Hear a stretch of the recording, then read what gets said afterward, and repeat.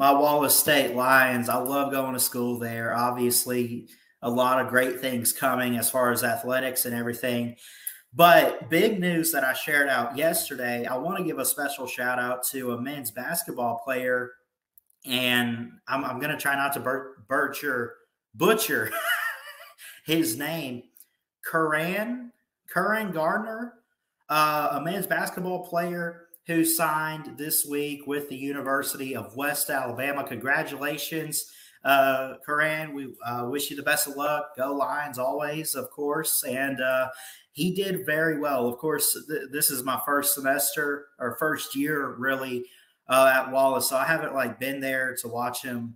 But looking at these stats, it seems like he was a heck of a player. Played in 82 games, 418 rebounds, 298 assists, and 128 steals. That sounds like a heck of a player. I did see him play, obviously, going to the basketball games this year. And when I did see him out there, I mean, he was very fast, a great player inside and out, could get the rebounds, could score, could play defense. It seems like he can do it all. But he is moving on, unfortunately, from Wallace State, so he'll go elsewhere. But congratulations on going to the University of West Alabama. We wish you nothing but the best of luck. And, we're pulling for you, obviously, here in Wallace State territory.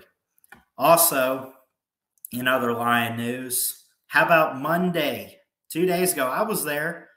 Wallace State wins 6-5 over Motlow State with a walk-off double to bring in 2 runs after being down 5-4. It's not necessarily a comeback, but one where, well, I guess they're from behind. They still come back for it. Here is the box score. The Motlow State Bucks versus Wallace State Lions. It was 2-0 at the end of 1. At the end of 3, it was 2-1. Then Motlow would outscore Wallace 3-2 in the 4th, being tied at 4. Then we we were really, we were tied at 5. Didn't really come from behind necessarily, although it was, as the game went on, there weren't as many base hits and runs being scored. Colson Lawrence had 5 at-bats, 1 run off 3 hits. He ran 1 guy in. Mitchell Herr is a really good player. He had 5 at-bats, 3 RBIs of the 6 runs that Wallace was able to get. So Mitchell Herr had 3, Jace Guyette had 1, Colson Lawrence had 1 RBI. Mitchell Herr had a home run. So, let's see. I'm still trying to learn how to read all this, but it is incredible, too, to see this is a really good baseball program and a good baseball school. Again, it was at one point in this game, and again, it wasn't much of a comeback, but, at one point they were down 5-4. You're in the final inning, right? They gave up a run, but they also, it was tied at 5. You needed something. And they ran 2 guys in, counting the catcher. I think they had 1 on, and they ran a couple guys in. But overall, I think Wallace did very well in this game. Honestly, they're an incredible baseball team. And I don't know, you guys have heard me a little bit on softball. I think they have lost a game, but they were 22-0 a couple weeks ago that they did finally take a loss in softball.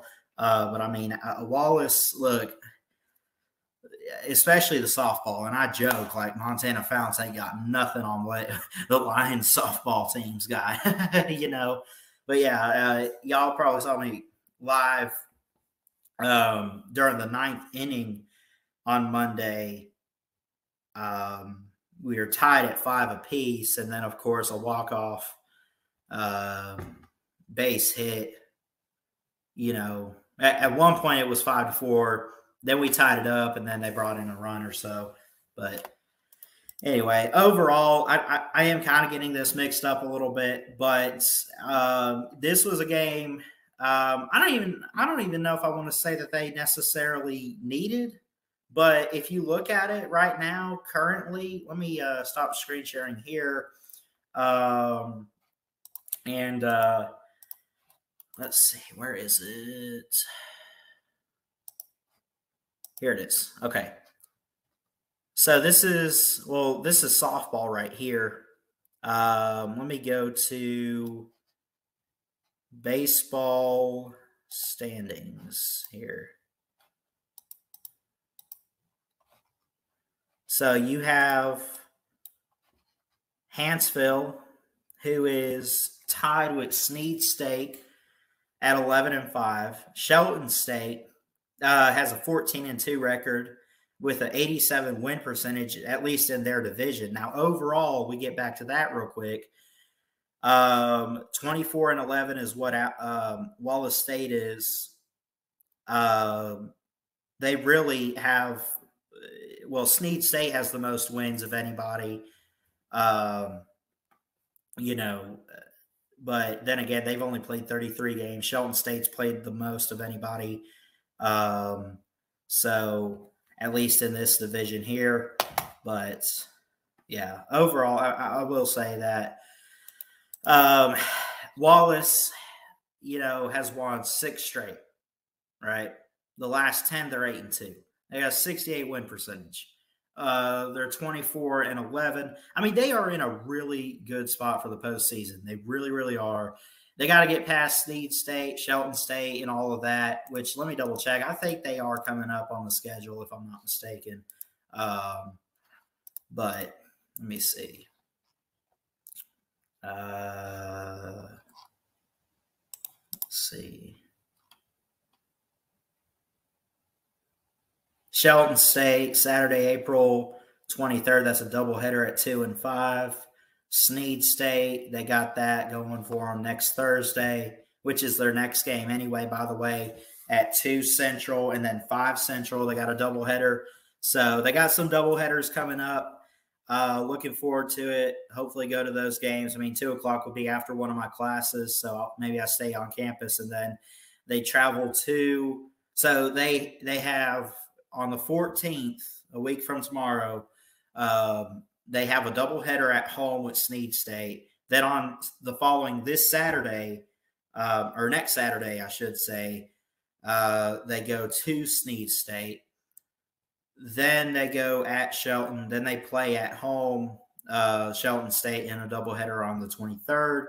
Then they have Calhoun Community College on the road on Thursday, April 28th, and then on April 30th, they will have Calhoun at home in a doubleheader, and then so on. So, yeah, it's all, I guess it looks like, and I don't know how I haven't caught on to this or what, but I guess it's all like basically you play home and homes in doubleheaders. So I don't know how I've missed the pattern, but I guess that would make sense in ways, but anyway, overall, I'll say this as far as Wallace State goes. And again, shout out to Kuran Garner, signing with University of West Alabama, 82 games, 418 rebounds, 298 assists in his career, with 128 steals at Wallace State. He's with West Alabama. And again, it seems like everything's going for the men's baseball team as they're in 3rd place in this division here.